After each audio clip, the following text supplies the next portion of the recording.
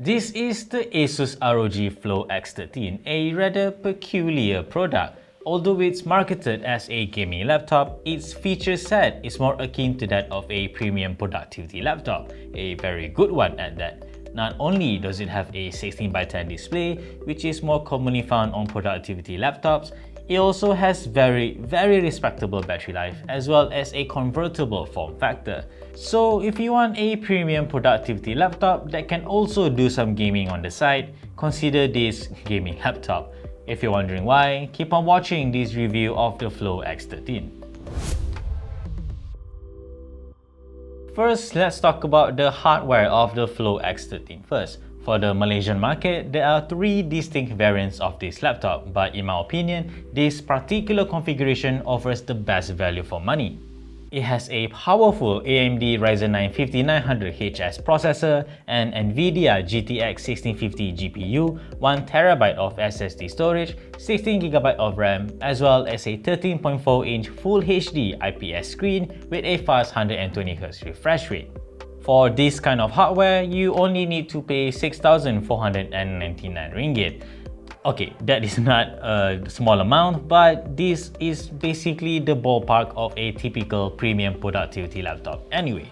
Now that we've got that out of the way, let's talk about the positives of the ROG Flow X13. The reason why I say it's such a good productivity laptop is because it has very good battery life. On average, I can get between 7 to 8 hours of use on a single charge, and that is very impressive. Keep in mind that this laptop is powered by a Ryzen 9 5900HS octa-core processor, which is very powerful. So the fact that you can still get this long battery life with such a powerful processor certainly shows AMD's power efficiency. And then there's the screen of the Flow X13, which is very pleasant to look at. Again, it is a 13.4-inch Full HD display with a 120Hz refresh rate, so every single motion on this screen looks extra smooth. Aside from that, it also has wide viewing angles as well as vibrant punchy colors. The fact that this is also a 16:10 display means that it won't feel quite as cramped as more mainstream 16:9 displays because there is more vertical space. Another feature of the Flow X13 that I really quite like is its convertible nature. Say I don't need the keyboard, I could just flip it back and bring the screen closer to myself. Or I could just push the screen all the way back and turn it into a tablet. But tipping the scales at 1.3 kg, it's not exactly a tablet that you want to lug around too much. Aside from its comfortable nature, another reason why I think it's such a good productivity laptop are its input devices. The keyboard, for one, offers just enough key travel to not feel shallow, and the fact that the keys have a pretty pronounced tactile bump also makes for a pleasant typing experience. As for the trackpad, it can track my fingers rather accurately as well, much like the trackpad of a good premium productivity laptop. Even though the Flow X13 has a lot of good things going for it, it also has a number of shortcomings, starting with the graphics card under the hood of this laptop. As I've mentioned before, it is only powered by a GTX 1650 GPU, and while it is not a bad GPU by any means, it's certainly not reflective of the 6,499 ringgit price tag of this gaming laptop. Sure, in more casual games, the 1650 can easily run Genshin Impact, but if you want to play more graphically demanding games like Borderlands 3, you do have to turn down the graphics settings quite a bit to get at least 30 FPS. The thing is, this laptop is actually designed to be connected to the ROG XG Mobile external GPU enclosure to get even better gaming performance. But unfortunately enough, that particular accessory is only reserved for the 13,499 configuration of this laptop, and that is a lot of money. If you're wondering why you can't just purchase the XG Mobile separately, that's because you cannot at this moment in time, unfortunately enough. Anyway, aside from the graphics performance of the Flow X13, its system noise could be further improved as well.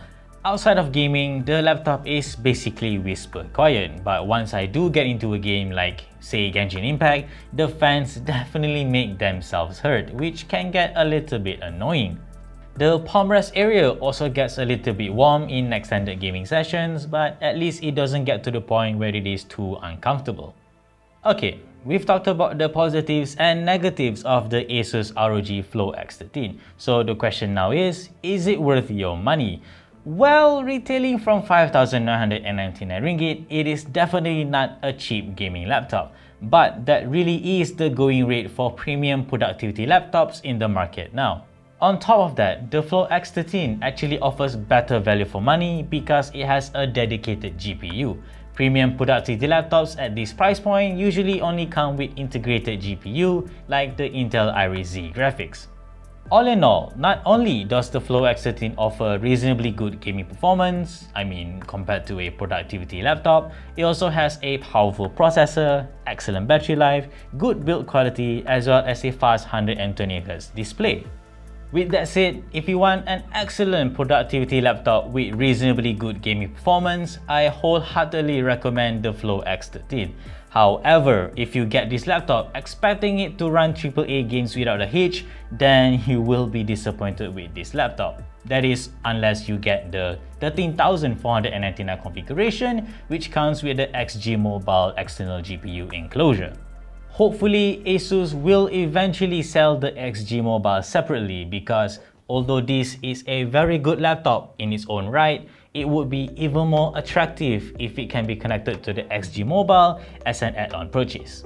And that is it for this review of the Asus ROG Flow X13. If you like this video, leave a like, subscribe to our channel if you haven't already, and always stay tuned for more good stuff to come here on this channel and nextshift.com.